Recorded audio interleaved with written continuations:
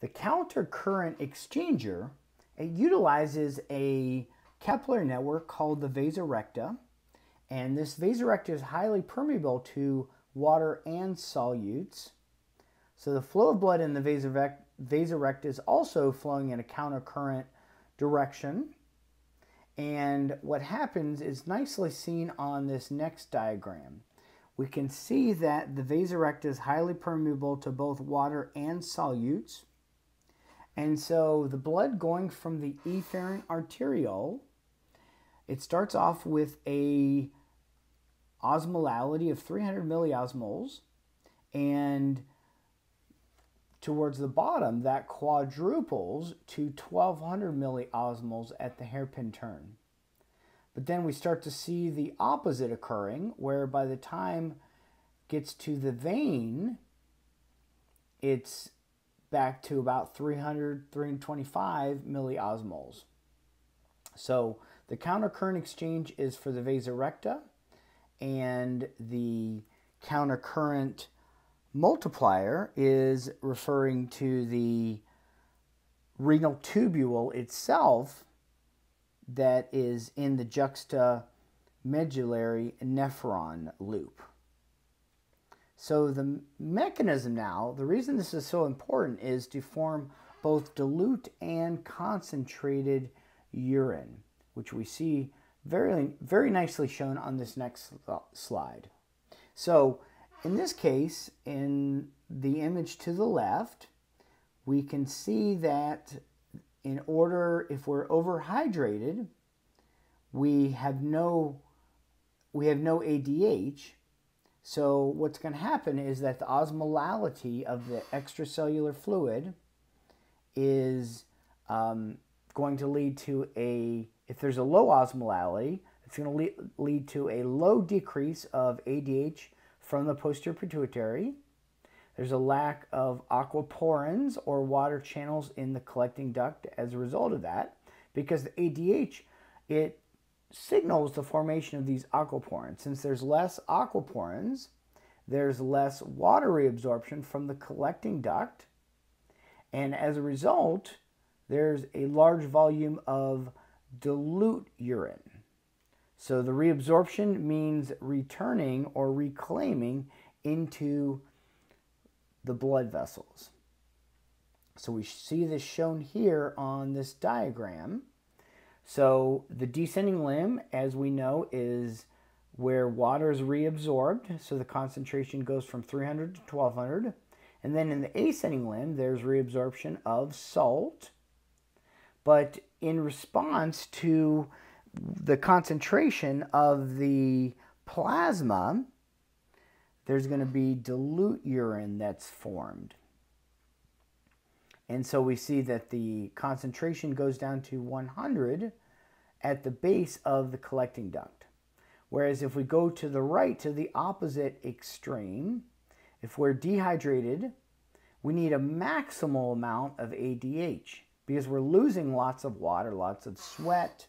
So we need lots of water to be reabsorbed into our blood vessels, so that the high osmolality of extracellular fluids leads to an increased release of posterior pituitary from the posterior pituitary gland, leading to an increase in water channels, the aquaporins, in the collecting duct, to reabsorb more water, thus leading to a small volume of concentrated urine.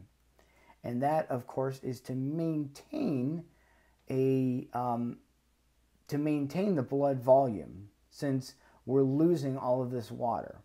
So you can see the extreme difference here. We have a concentration of 1200 milliosmoles in the urine, 12 times more than the dilute urine, which we saw in the first diagram.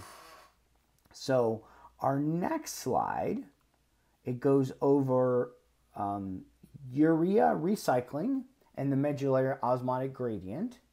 And the purpose of this urea recycling is that it occurs not only by facilitated diffusion, but the cortical collecting duct, it reabsorbs water, leaving that urea behind, And the urea then moves back into the ascending thin limb, contributing to the high osmolality in the medulla.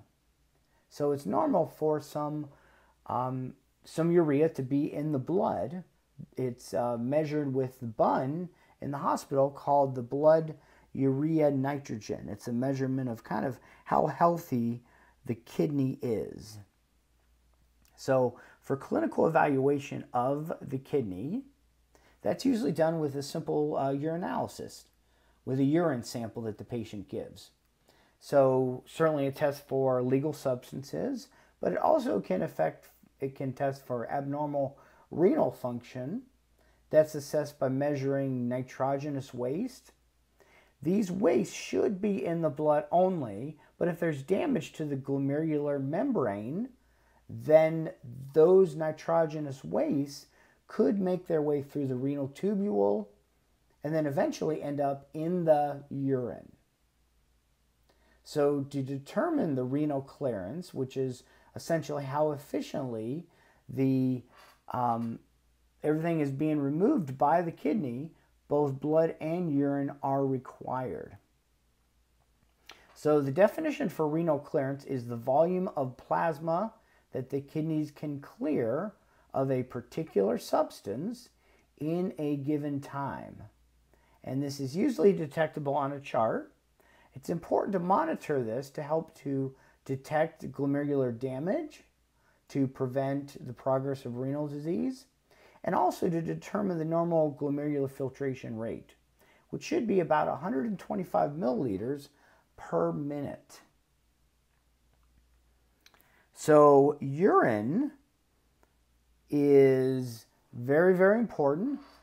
It should contain nitrogenous waste, some normal amounts, but not excessive. So it should be below a certain level. But those nitrogenous wastes include urea, uric acid, and creatinine, which is not the same thing as creatine. Creatine is used in muscle metabolism. So abnormal examples of what are possibly found in the urine could be any of these things that are listed on this table. Things like glucose. Glucose should not be in the urine. Proteins, ketone bodies, hemoglobin, biopigments, red blood cells, and white blood cells.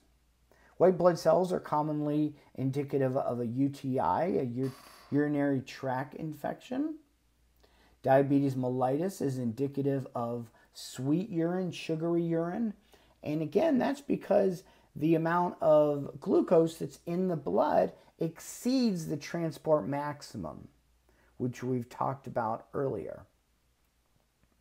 So urine should be slightly acidic, a pH of around 6, can range between 4.5 and 8, but it can vary by diet. So if somebody has a very acidic diet, lots of proteins, whole wheats, that pH can drop. Also an alkaline diet, vegetarian diet, that can lead to an increase in pH. And the specific gravity is the ratio of the mass of the substance of equal volume of water to the mass of equal water. So specific gravity of water should be around 1, but urine is slightly higher than that because there's going to be other solutes in it that are going to be responsible for that.